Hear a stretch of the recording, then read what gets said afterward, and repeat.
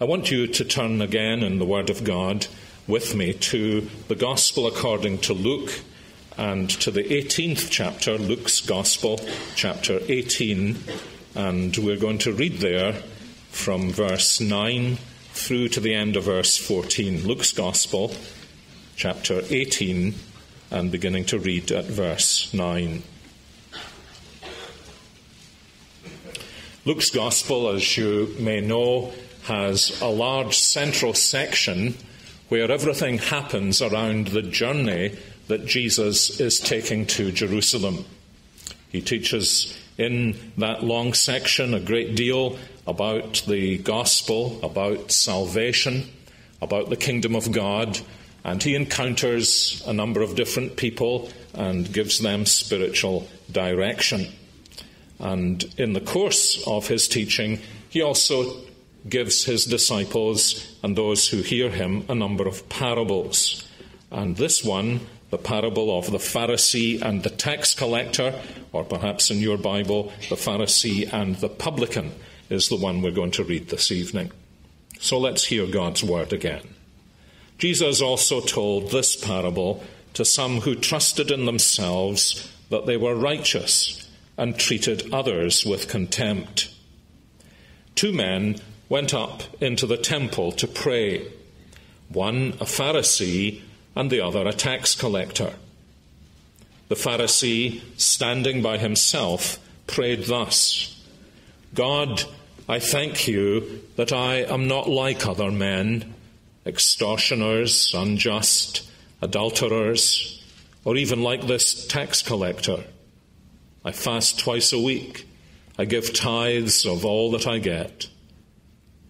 But the tax collector, standing far off, would not even lift up his eyes to heaven, but beat his breast, saying, God, be merciful to me, a sinner. I tell you, this man went down to his house justified rather than the other. For everyone who exalts himself will be humbled, but the one who humbles himself will be exalted. I read the other day in a publication that somewhere between 70% and 80% of Americans believe they are going to heaven. And as an alien resident in the United States, one of the things that often strikes me is how interested we are in our culture in heaven. Every so often, for example, somebody will claim to have an after-death experience and write about it, and characteristically, the publication sells well. Many of you will know a recent bestseller, even if you haven't read it or can't remember the title of it. You know it's got something to do with a young boy who went to heaven and came back with a detailed record of what he saw there. Almost one would have the impression if you wanted to write a bestseller, then you'd better somehow or another get to heaven, but not stay there. Come back and tell the rest of folks what it is really like. It's interesting, actually, that those people who go to heaven in dreams or in whatever experiences they have never seem to describe the place in exactly the same way, which may cast some doubt on their credibility. But since so many of us believe in heaven, and almost as many believe that we are going to heaven, this particular story of the Lord Jesus, like a number of other stories he tells, should be of special interest to us.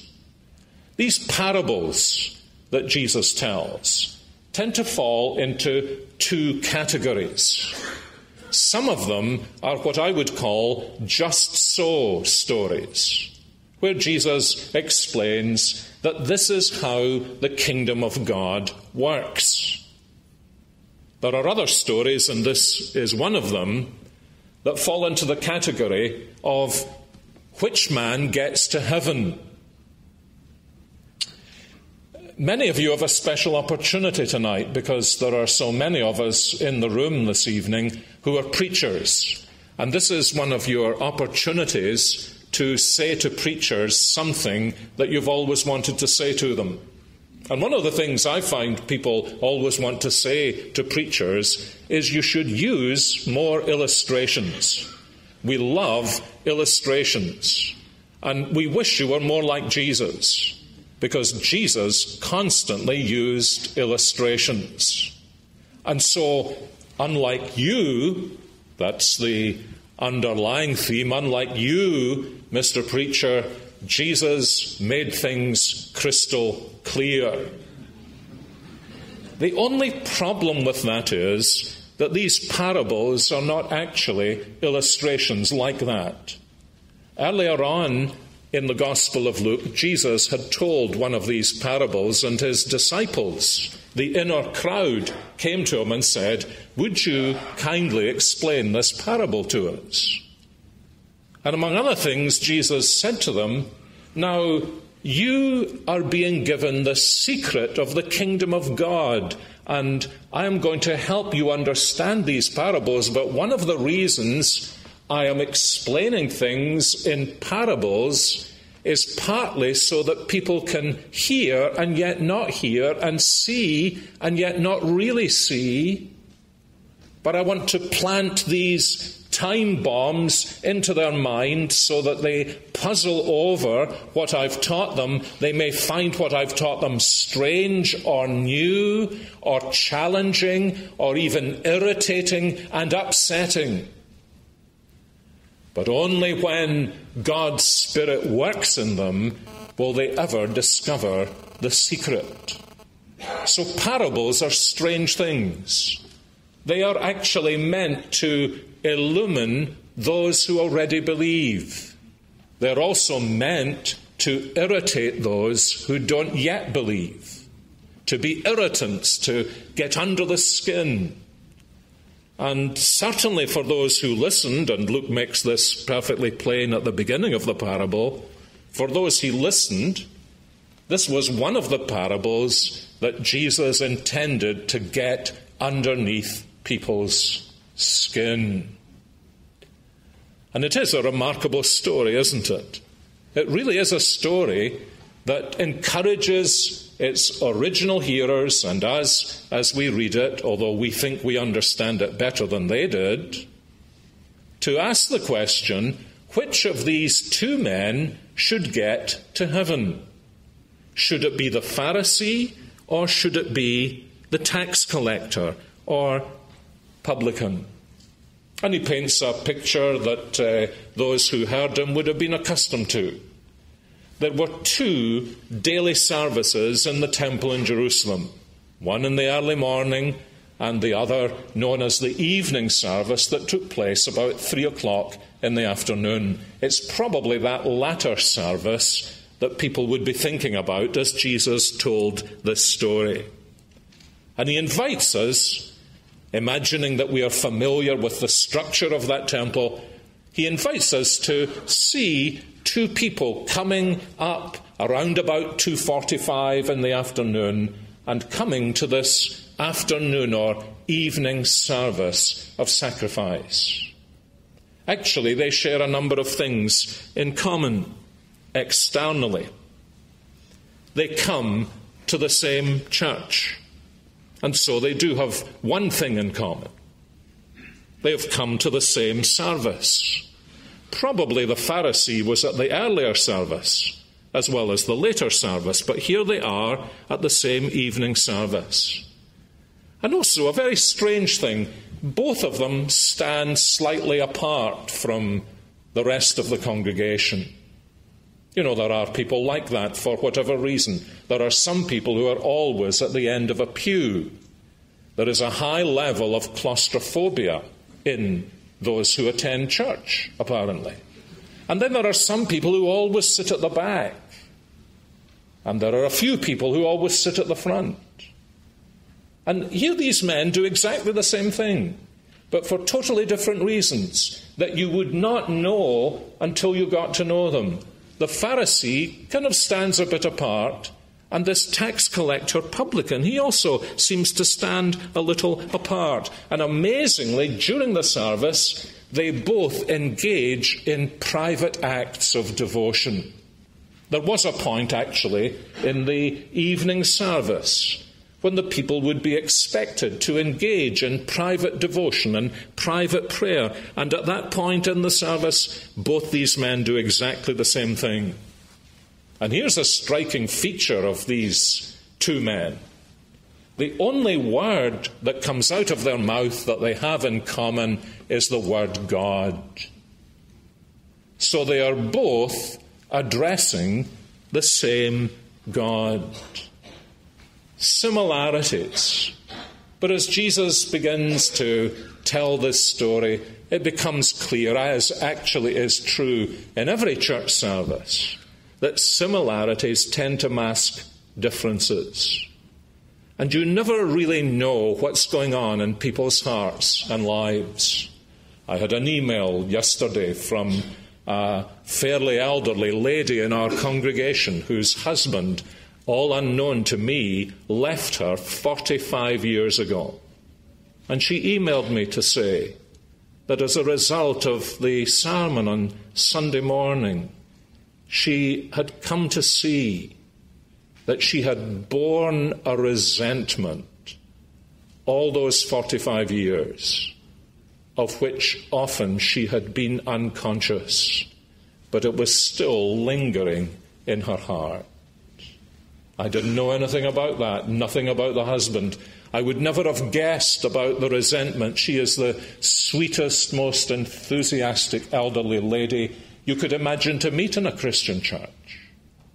And then you multiply that simply by the number of us who are here this evening. So many similarities. And yet, underneath the similarities, behind the faces, such very different experiences. Even in the same room, singing about the same God, and yet potentially doing so in dramatically different ways. And this whole story that Jesus tells underscores those dramatic differences between the Pharisee and the tax collector.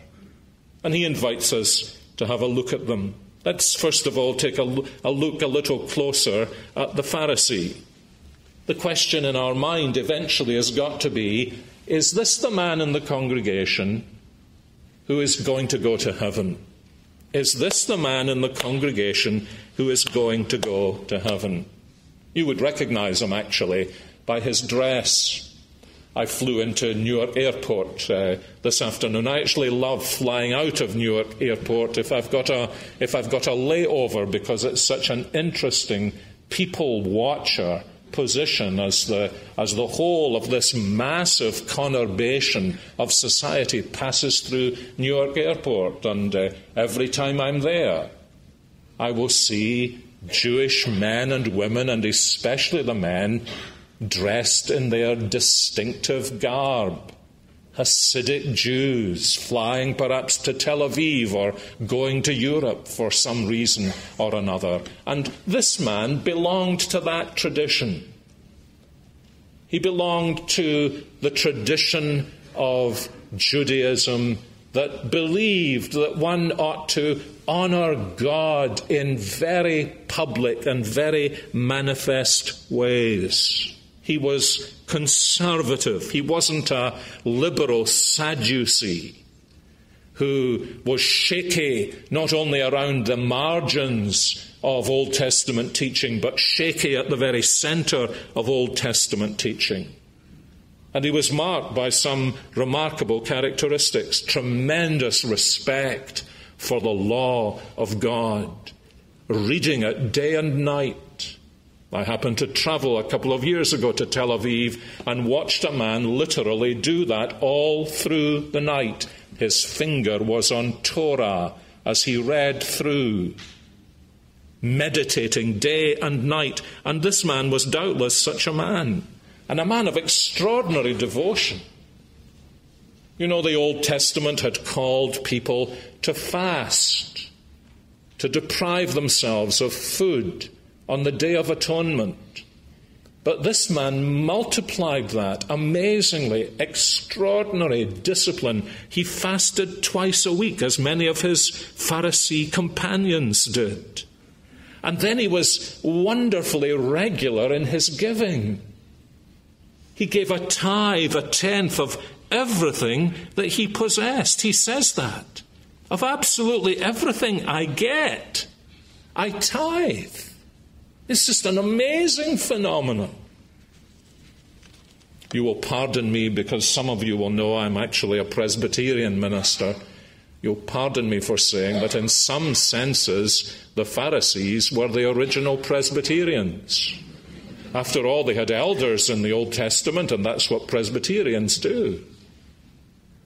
And here was a man he was a classic Presbyterian, if I can put it that way. Deeply committed to the deep-seated convictions of the most conservative people. And actually, come to think of it, speaking as a Presbyterian, if your church was full of this kind of Presbyterian, then the church budget would immediately double or perhaps treble or quadruple or quintuple. So we need to take this man really seriously, because he takes himself really seriously, and he takes his religion really seriously. I mean, from one point of view, he is an absolutely prime candidate for membership in a Presbyterian church. So let's imagine in a Presbyterian church that some of the elders are interviewing him for membership, and they ask him quite searching questions. They don't just say to him, oh, you were in Second Presbyterian Church, and we're Second Presbyterian Church, so welcome, that's fine. Nobody worries too much about the really serious things. We take you at face value. No, you could imagine the elders saying to him, is your life different? Is your life different from the people around you? That's one of the hallmarks that we look for. And he could say to them, I thank God that my life is different from the lives of others. And is there any prevailing sin in your life? I thank God I've been kept all my life from open sin. And your attitude to others, that's a telling thing, isn't it? How do you respond to others? You know, as I was coming to church today, I saw a tax collector there. Do you know what my first thought was? My first thought was, there, but for the grace of God go I. And I thank God that I wasn't like him. And other things, spiritual disciplines, I've sought to fast twice a week, and then when it comes to the sensitive question, they're so excited by this man that they don't usually ask the sensitive question, and what about giving to the church? Will you give to the church? I tithe everything to the church. Not a bad list of qualifications, you would think. Fast track to membership. And you could understand it. I mean, there's something almost awesome about this man's religious life. So could be this the man who's going to go to heaven? Well, let's leave him for a moment and turn secondly to the tax collector. I noticed one of our Republican, I shouldn't say our Republican, but our Republican candidates is speaking about taxes. So it's in the news. And it's an honourable thing to be a tax collector in the United States of America. Even to collect taxation from those of us who don't have representation. It is an honourable profession. And the taxman is also something of a joke, isn't he? You know, because of that strange sense of, I really should resent this man, but I don't resent this man because he's actually only doing his duty to the government. And that makes it so hard for us to feel the atmosphere, that the aura that surrounds this particular man. Perhaps I can try this to just get us into the atmosphere, because there's atmosphere here. I guess most of us here this evening, if we use MasterCard or Visa, we try to pay the bill off at the end of the month, don't we? That's a sensible way to live. They call it a credit card, but it's actually a debit card, isn't it? You don't get any credit from a credit card. All you get is debt, and so you want to pay it off. But I wonder if ever, like me, somehow or another you've forgotten to do it, and then the bill has come in the next month, and you think, how could I possibly have spent so much last month? And then you realize that's actually the charges. That's the penalties and the interest. I mean, how is it that your bank pays you? What does it pay you in interest? Almost nothing. And MasterCard can charge you 18%, 22% interest. Now, I don't care how much you would prefer the whole of the United States to be run on a private enterprise basis and big government to get out of everything. I can't imagine there's anyone in the room, unless you've shares in MasterCard, who would ever want MasterCard to be running the tax system. But you imagine that MasterCard, and I'm grateful for my MasterCard, don't get me wrong, I'm grateful for the facility it gives to me not to have to carry money around all the time. I'm grateful for that.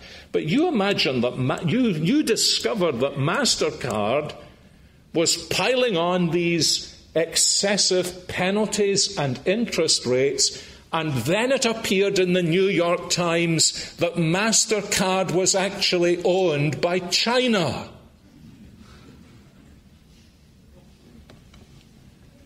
Well, that's what's going on here. This is not our IRS employee. This is an employee of the Roman government whose entire livelihood depends upon him charging extra taxes than even the Roman government is asking for. He is a tax farmer. And he is also, in the deepest sense, a traitor. This is a man who will be mentioned by the Jewish people in the same breath as prostitutes, tax collectors and sinners. That's what sinners means, prostitutes. Because he's a traitor. And he's growing fat on being a traitor. And it's very evident here because he's in Jerusalem. Jerusalem was the place where the Fortune 500 tax collectors lived. Because there they could enjoy the best of life, the finest facilities, and they could afford them. Enormously wealthy. But gaining that wealth by betraying and by despoiling his fellow men and women. And there he is. Can you believe it? Can you believe it? He's actually going to church. And he's probably not sure why. I mean, why would he go to church?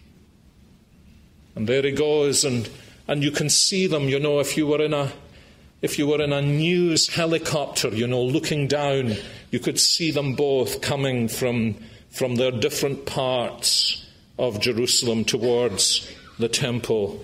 And there he is. He's not even sure why he's there. And one thing is obvious. He has no idea what's going on in the service. He doesn't know how to behave. He actually behaves in a manner that is unspeakably out of place. Ancient Near Eastern women beat their chest, not except in the most excessive circumstances, ancient Near Eastern men. So he is altogether out of place. And so, which one gets to heaven? Well, let me take up Jesus' question. Let me give you 6 reasons why it couldn't be the tax collector. First, he's an extortioner, and extortioners are not fit for heaven. Second, he's unjust, and he's taken more than was righteous. And you notice where I get this from. I get this from the pious prayer of the Pharisee.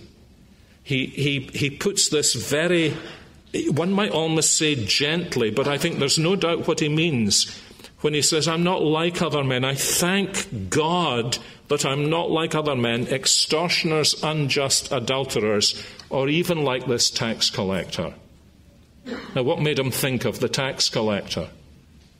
It is that the tax collector is almost certainly all 3 of these things. He's an extortioner, he's unjust, and sadly, like many rich men, he can afford to be an adulterer. And he can't look God in the face. Look at how he comes in. It's really a disgrace. It wouldn't be a disgrace so much, I suppose, in the modern 21st century, but for a man to come into the temple and not even lift up his eyes to heaven. And this is probably the first time he's been in the temple in many years.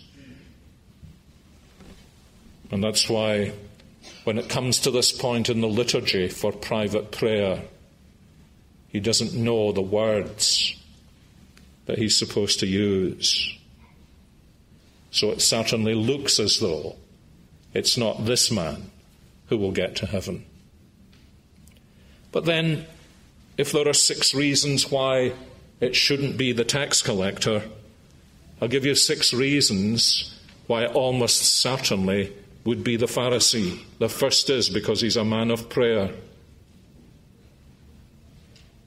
And he knows how to pray. He doesn't find it hard. The other man doesn't know what to say, but he finds it easy. Isn't that a real mark of spirituality, incidentally? That you no longer find prayer difficult, but find it easy? Is that a mark of spirituality? And here's the striking thing. He really thanks God for how he is. He really is a there but for the grace of God kind of individual. I thank God, he says, for what I have and for what I do. And thirdly, he's certainly living a changed life, indeed a disciplined life. And fourthly, he's different from other people.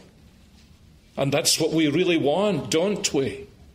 When you think about the situation of the church in the United States of America, and one of the things, if you're a serious Christian, you lament is that Christians aren't different, that the statistics tell us that Christians aren't really different from non-Christians in so many instances.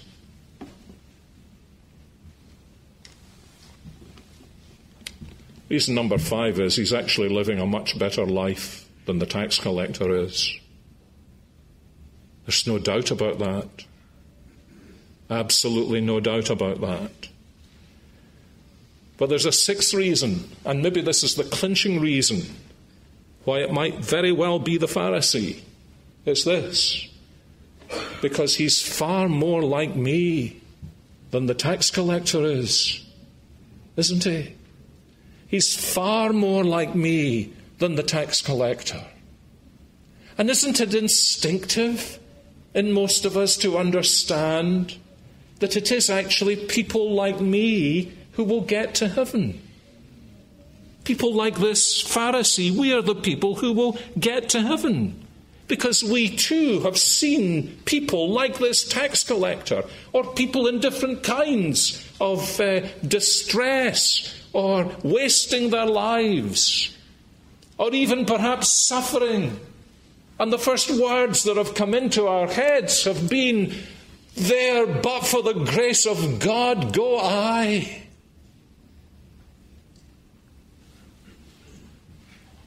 So why does Jesus say it's the tax collector who goes to heaven and not the Pharisee? There's something in this parable that we are almost certainly bound to miss when we come to read it for the first time, maybe even for the 10th time. Something that the first hearers would never have missed, because, of course, they had been there. They had seen the temple. They had been at the evening service. They knew what happened, and therefore they had an advantage over us. We can't envisage what's happening here, but they knew exactly what was happening here, and they knew exactly at what point in the service it was happening. Some time ago, I was asked by a mutual friend to conduct a service with another friend. This was in a Presbyterian church, and I was a Presbyterian minister, but my friend was a Baptist minister. And we were standing there. This man is an accomplished preacher, tremendously able individual. But he was like a cat on a hot tin roof because he didn't know what was going to happen. Will you get me through this? When do I do this? And where do I do it from? It's a very natural thing, isn't it? And we don't have that sense. So let me just push the pause button on Jesus' parable for a minute and explain to you what is actually happening here in the temple. Just at this point. What has just happened is that a lamb has been already selected for sacrifice. And that lamb has been washed and inspected to see that it is a lamb without blemish, and therefore worthy to be sacrificed to God for the sins of the people. And then, having been inspected and washed in this way, the lamb has been taken to a sacrificial altar, and it has been bound upon that altar with its face facing west. And then, with extraordinary expertise, the lamb has been slain, and the blood has come out from the lamb and been carefully gathered. And then, according to the ancient ritual, that lamb's sacrificial blood has been sprinkled as a symbol of the need for sacrifice to be appropriated if it is to be realized. And then the lamb has been flayed and carried up and offered on a burnt offering altar. And with all other little elements of liturgy, the people have stood in silence and awe at this amazing scene. I don't suppose there are many in this room, if any in this room, who have ever actually witnessed an animal sacrifice. Just the sheer realism of it all. And there they are, holding up their hands. The symbolism is obvious, isn't it? They're saying, "Oh God, in heaven, this sacrifice is made to you." And it was at that point that then individuals in the congregation who had come for the evening sacrificial offering would be able to make their private devotions. And that's what's happening when we enter the parable. They are engaging in their private devotions. And that's the key. The key is what comes out of their mouths. The interesting thing is that the Pharisee says everything he has by grace from God. I thank you. But actually nothing he has by grace from God. Do you notice just the sound of his sentences? I. And the character of the very verbs he uses. They're all active verbs. I mean, actually, it's amazing. It's an amazing contrast with what he has just witnessed. He has just witnessed an animal being sacrificed, and there he is talking to God about himself and his accomplishments. He's missed the whole point of the thing. There's no need for mercy. There's no need for forgiveness. There's no cry for a saviour. He actually has a religion in which he doesn't really need salvation because God has helped him to accomplish everything that is needed for him to be able to save himself. And so he never asks to be forgiven. He never asks to be justified. He never asks for God's grace to cover all his sins, because he actually can't see his sins even when he's speaking about them. An actual confession of sin is pouring out of his mouth, but he's not admitting his sin to God. And so this whole thing could have happened in the temple, and it would have made no difference whatsoever to the way in which he prayed. But there is the tax collector. Think again about the moment in which he is praying. The chosen lamb has been washed and inspected and tied upon the altar and slain, and its blood taken and sprinkled. And he comes to God in private devotion, and he beats his chest in response to what he has just seen and says, "Oh God, be merciful to me, a sinner." Actually, what he says is much more telling than that. He doesn't speak about himself as a sinner. He says, "God, be merciful to me, the sinner." You see, he's not looking round to see whether he's better or worse than anyone else. He's not raising himself up above somebody else in the congregation. He's not saying to God, "Oh God, at least I'm not quite as bad as he is, so I'm okay, aren't I?" He's beating his chest and he's saying, "It is so I am the only sinner in the world as I come to you. Oh God," he says, "be merciful to me, the sinner." Now, Luke, who wrote this gospel, must have been an immensely able man. Immensely able.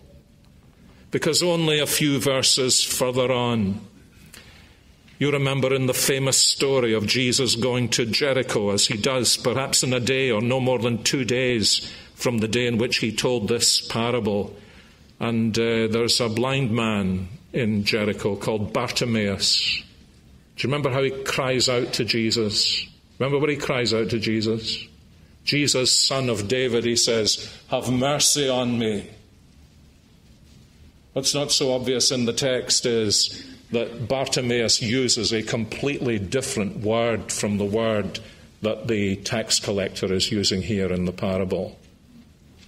What Bartimaeus is asking Jesus for is that he would have mercy on his terrible affliction of blindness.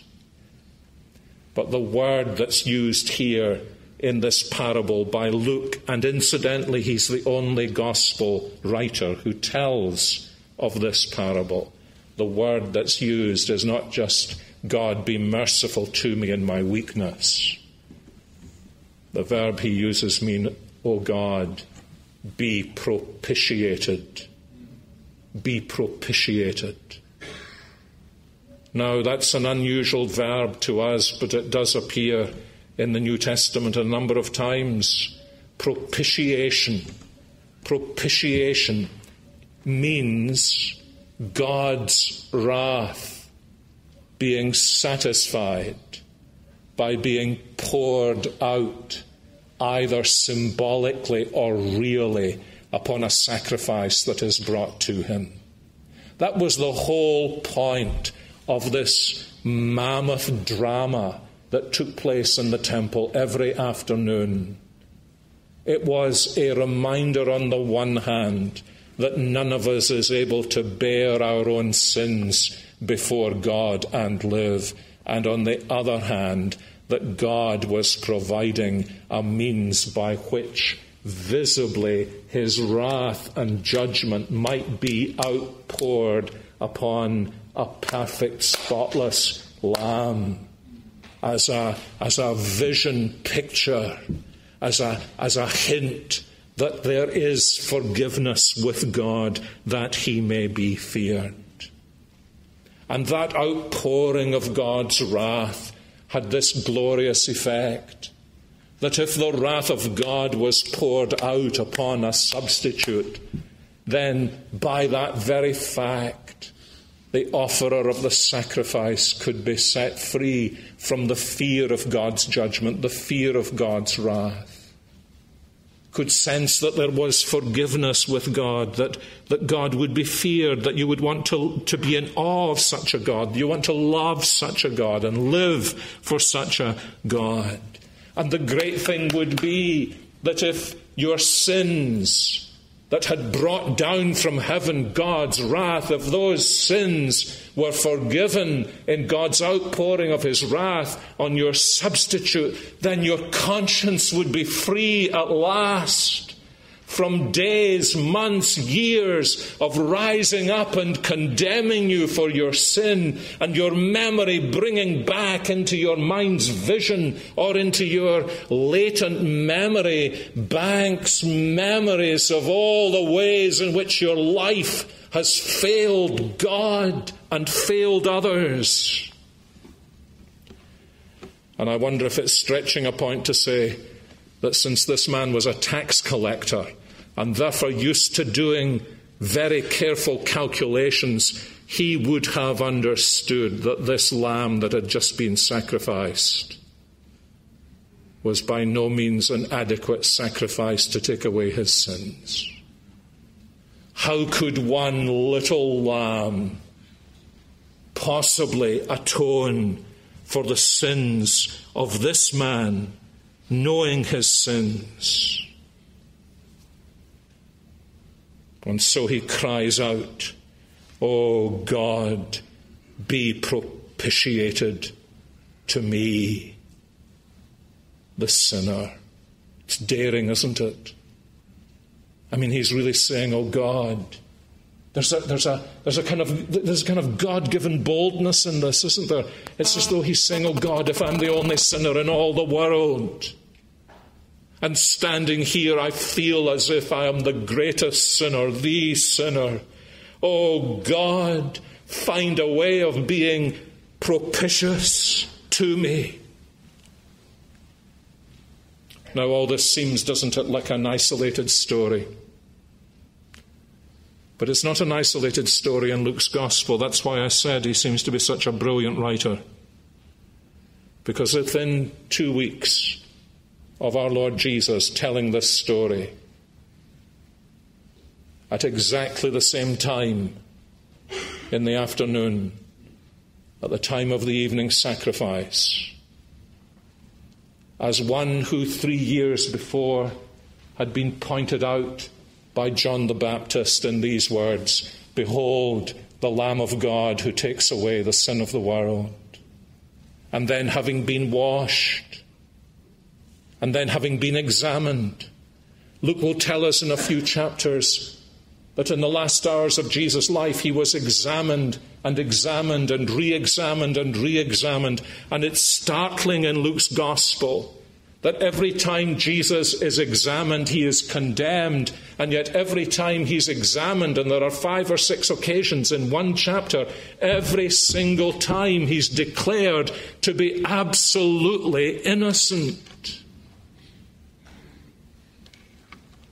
And at 3 o'clock in the afternoon, as he was bound to the altar of Calvary, he cried out as a sacrifice of propitiation, my God, I am forsaken. Why?" And you see, within the parable, this man has no idea how much he's asking for. But the Lamb of God, who is himself telling the parable, is going to take away even a tax collector's sins, so that Jesus might say of him, this man left the temple justified. You understand what that means? That means that God himself was paying his debt. God himself was experiencing his judgment. And God himself would pardon all his sins, and he would be able to come into God's presence. He'd be able to go back to the temple again and say to God, oh God, what mercy you have shown me. He would be able to sing, my Jesus, I love you. I know you are mine. For you, all the pleasures of sin I resign. Now, how do I know that he would sing that? Because Luke tells me that within a week of Jesus telling this parable, he doesn't say this in so many words, but it's clearly written here into the story, that word had got out. Did you hear what Jesus said? We knew Jesus spent time with tax collectors and sinners, but did you hear what he said? He said about this Pharisee that this Pharisee would never get to heaven. He would never be justified. And he said about a tax collector who beat his breast and said, God be merciful to me, the sinner. He said, that's the man who's going to go to heaven. Did you hear that? And as Jesus moved on a few days, he came to the city of Jericho.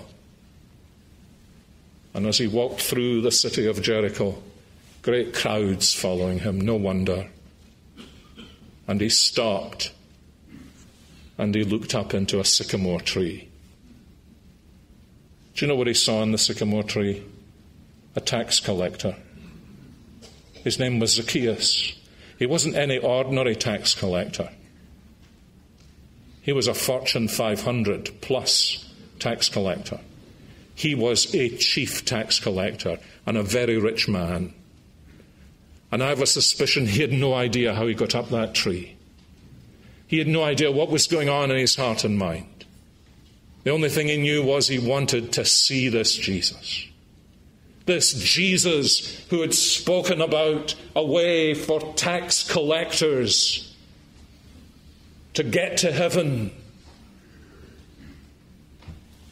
And somehow or another, as that had scraped under the layers that he had built up in his life, the end of the day, the end of the day, my friend, you can be Steve Jobs, worth endless billions. You can even, as I heard him say in an interview, look into the mirror and say, if this is the last day I'm going to live, will I live it the way I intend to live it? You can, all that. I flew over a graveyard this afternoon and I thought that's the space we end up taking. We can build huge industries. We can have massive houses. We can have all the technology in the world. And this is all it adds up to if you don't have Christ. And here was this man. And the amazing thing in the story, he must have almost fallen out of the tree. Zacchaeus, he said. I wonder if you've ever met one of those wonderful Christian people. You're nobody. I've met a number of wonderful Christian men, and I'm nobody to them. But when they've come up to me, they've shook my hand and said, Sinclair, it's so good to meet you. And I thought, how on earth did you know my name? Do you know how he knew it? I don't know how he knew it. But do you think he maybe said, when we go through Jericho, somebody tell me the name of the chief tax collector there? And he sees this man. Who else would be climbing a tree? He said, Zacchaeus. He saw right into him. You see, everybody else saw a tax collector, but Jesus saw right into the man's soul, and he said, Zacchaeus, I'm coming to your house. And as they talked together, that man found precisely what the tax collector in the temple in the parable had found parabolically. Zacchaeus found really. You see, it's not just a story. And Jesus says to him before he goes, he says, "Before I go, Zacchaeus, there's one thing I need to say to you." He says, "Zacchaeus, sit down. I want to give it all back, Lord.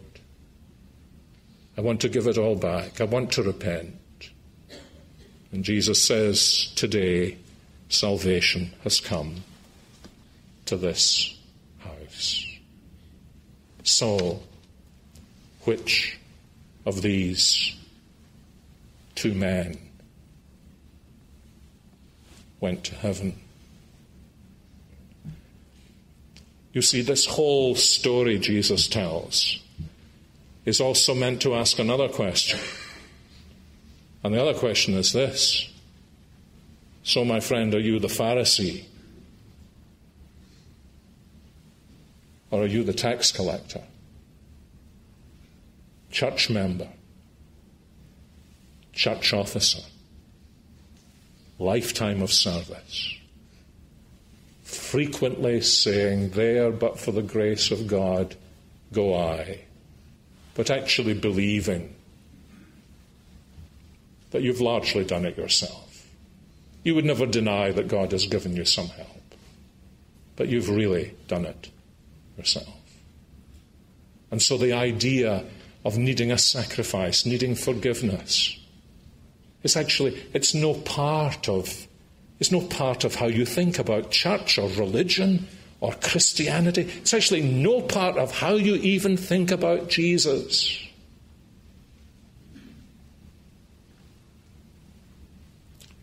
Or is there a heart cry that says, "God, be merciful to me, the sinner.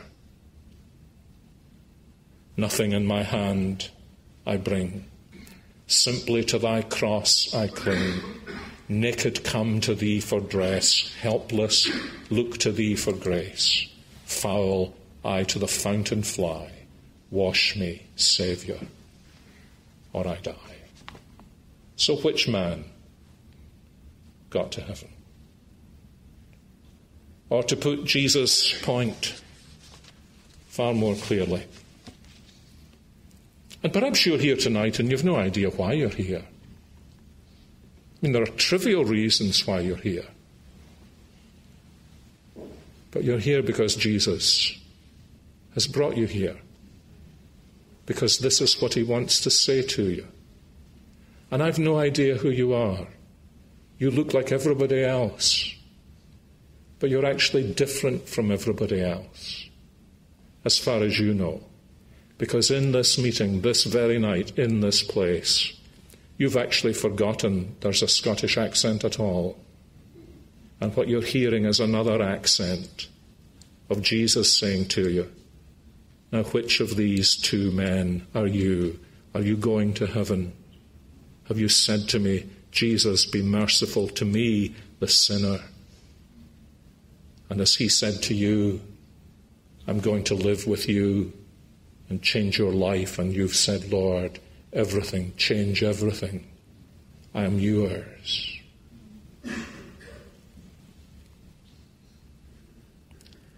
Well, that's the gospel in a parable, isn't it? But it's the gospel in your heart, your life. Christ. Propitiation for your sin. What a Saviour. And what a thing to know that he's saved you. Oh, I want to say to you, don't leave this place tonight not knowing whether you're his. Let's pray together. Our Heavenly Father, how marvelous our Lord Jesus is. How wonderfully he speaks. How clearly he knows our hearts. How powerful and illuminating his word is. But oh, his presence when he comes with his word, and when he speaks his word right into our hearts, and we are conscious that he is speaking to us, and that he is preaching to us, and that he is calling us, and that he has been pursuing us when we never recognized his presence, and he has brought us here, and we thought we had come here because of reasons of our own. And he's spoken to us. Lord Jesus, Lamb of God, who takes away the sin of the world, have mercy upon me and give me your peace. And this we pray for your name's sake. Amen.